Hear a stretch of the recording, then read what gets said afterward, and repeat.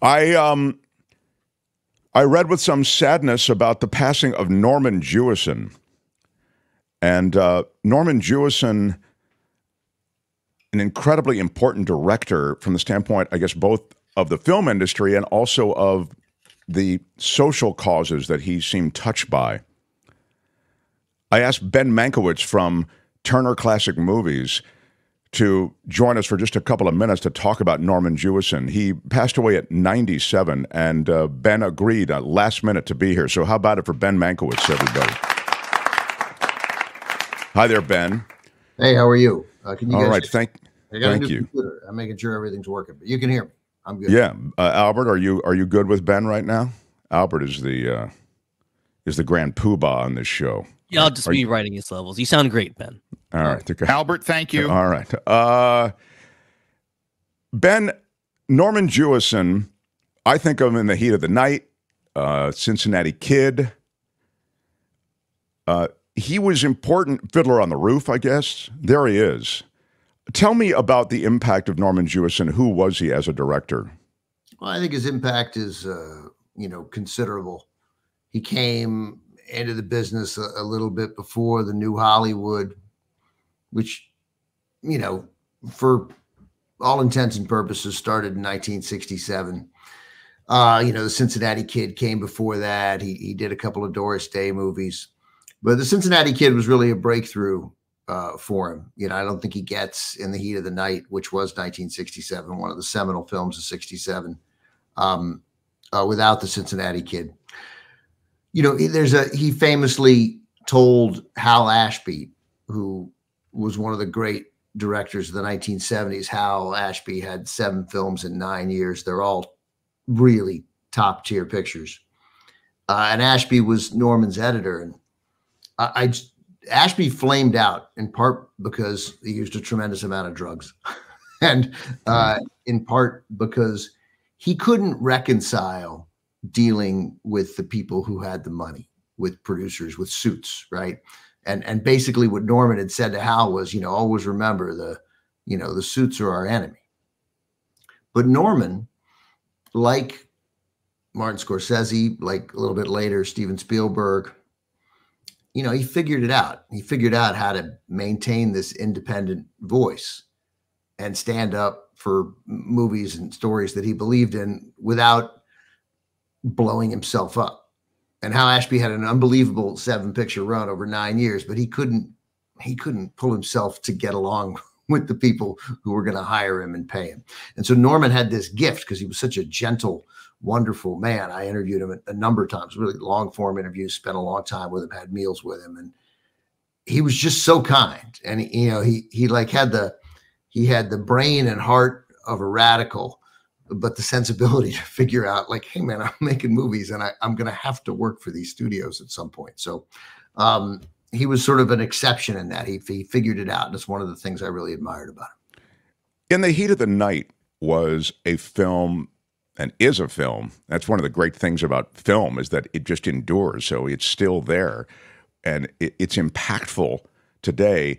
There was a bunch of stuff I saw in the Heat of the Night, many years ago, but then I saw it again at one of your festivals, the TCM festival, and Sidney Poitier, who's, critical part in the film, obviously, lead in the movie, he was there.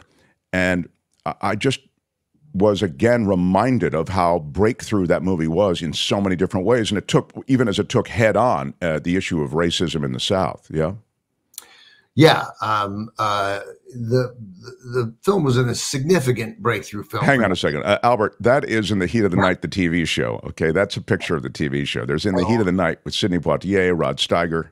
You want the film. Sorry, Ben. Lee Grant. Yeah. That was Albert, thank you. Okay. All right. Go ahead.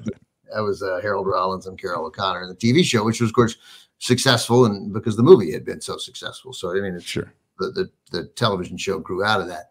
So 1967, this was the heat and heart of the civil rights movement. There are certainly some really thoughtful people who had some criticism of the movie, like James Baldwin, who thought, this portrayal of a northern black man in the South is preposterous, I think was the words James Baldwin used. But that said, the movie was a breakthrough film. I think it's really quite amazing to watch today. White people took this story of, friendship that, hey, look, can't we all get along? Which is what we always wanted to take from these movies. Like, everything will be fine, right? I think Black people saw these movies a little differently, quite understandably. But nonetheless, there's still some real breakthrough moments of it. The real hero of the story is Poitier, right? Who's in the South visiting family when he is suddenly accused of committing this murder in this small town merely because he's a Black guy in a suit in town. And then it turns out he's the smartest person in every room he's in, right? He knows a lot more about investigating murders because he's a homicide detective in Philadelphia, and things are fairly primitive in this small town. And Rod Steiger as the chief of police there, eventually comes to very begrudgingly accept him. But the most powerful moment in the film involves Poitier and another actor, a guy named Larry Gates, character actor. And he's the big, powerful landowner. He doesn't like being talked to during the investigation the way Poitier is talking to him. Poitier plays Virgil Tibbs, and Gillespie is there, the Rod Steiger character. And then Larry Gates, this powerful business owner, wealthy man in town, he slaps Poitier. And I always describe it like this: Poitier returns the slap, which he worked on with Norman Jewison, right?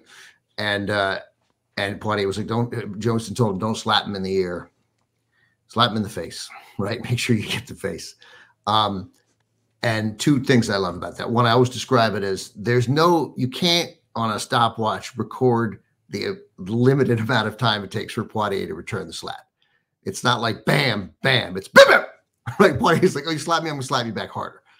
And Gates then turns to Gillespie, the chief of police, played by Steiger. And he says, like, did you see that? And Steiger is just looking as, such a good actor, and his eyes are wide. And he's like, I saw it.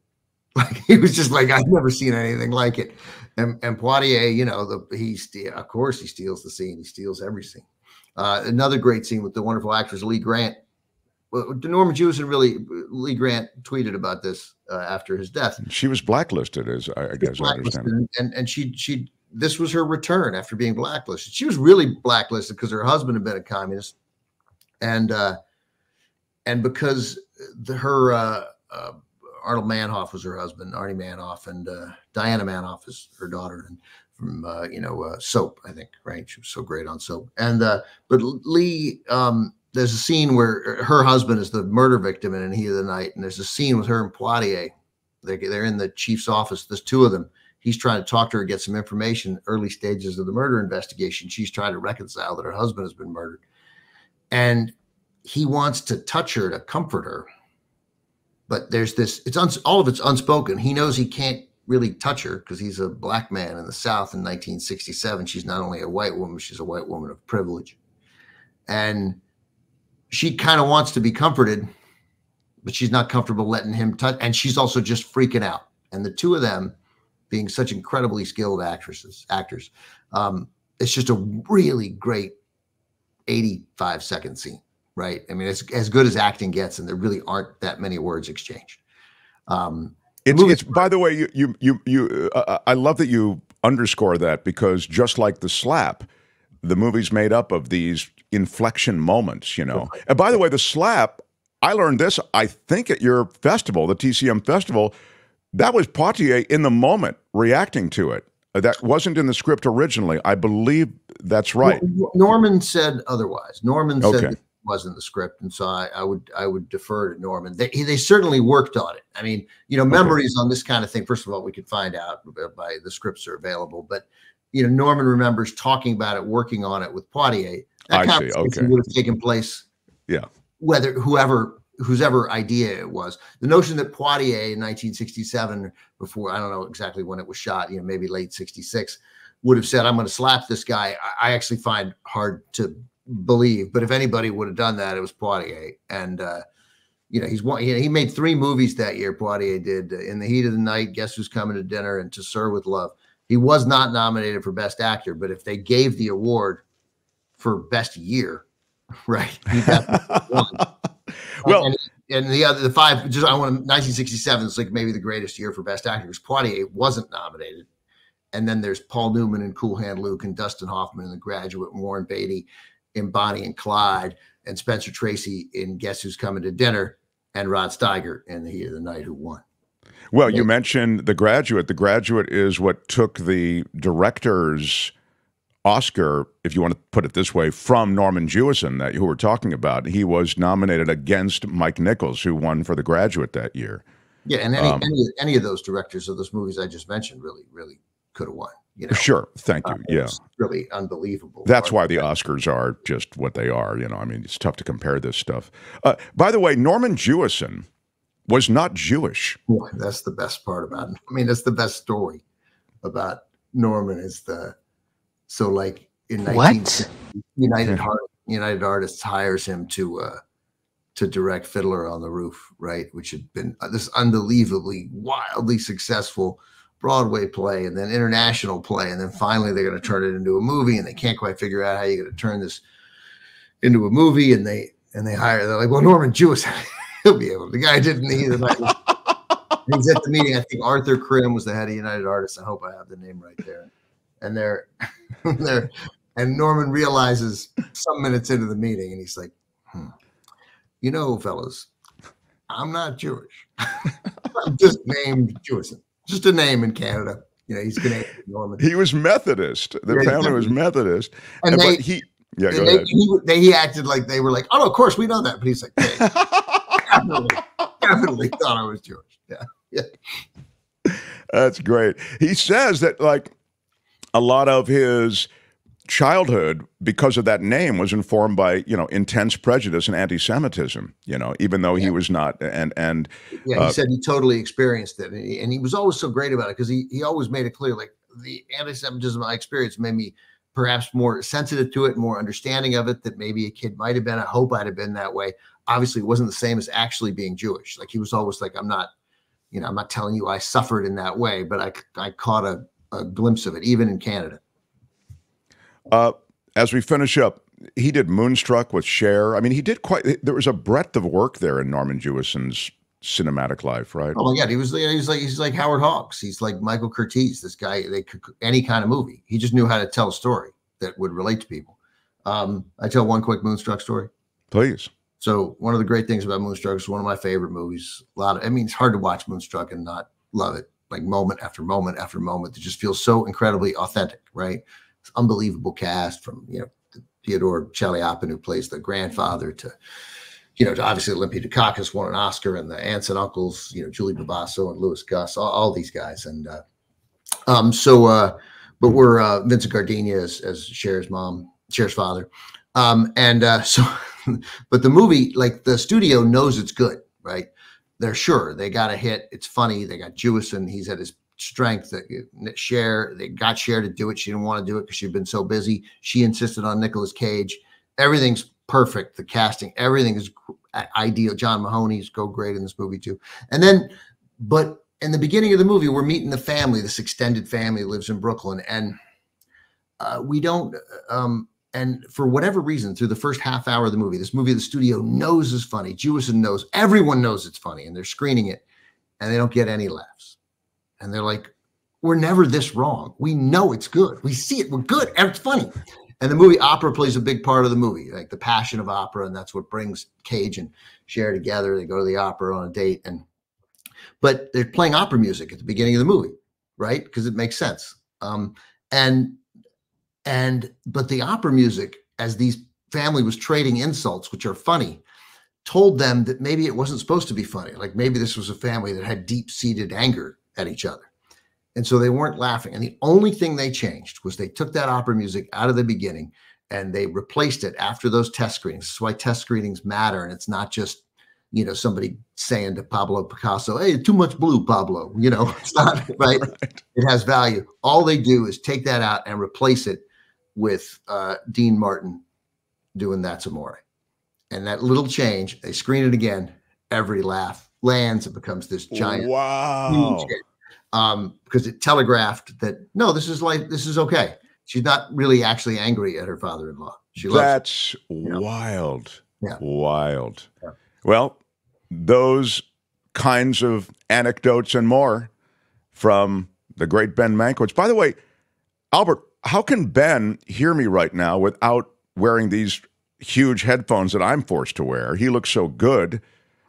And, you know, he's got the great hair and everything, and you can see it without headphones because he's not. What are you using to be able to hear me right now, Ben? I'm just hearing it through the computer. I got this new computer, and I don't even think this mic is that I'm talking into, this very expensive microphone. No, it's not working. Yeah, we're hearing you through the computer. It's not working because I haven't got it, I don't know, somehow set up, and your link is new. But they figured this out on the Zooms and the Zoom. I see. You don't have to have it. You can hear it without getting the feedback. I think you may have helped me with a breakthrough here. I've got to. We are going to change this. I don't like the big heavy cans, but come back and mention your podcast, and we can talk more about that, which I think is really a cool thing. It's called episode that dropped yesterday. Talking Pictures with episode 1 was Nancy Myers. Yesterday's Steven Soderbergh, just talking about the movies they've made and the movies they love. It's great. Great stuff. Yeah, what? It's a great podcast. So we'll come back and talk more about that. Thanks, Ben Mankiewicz. Thank you, guys. Rest in peace, Norman Jewison. Hi, it's Mark, and I thought that was great. Hit the notification bell. You'll know whenever there's a new video being dropped, and please subscribe to our channel to help us save the universe.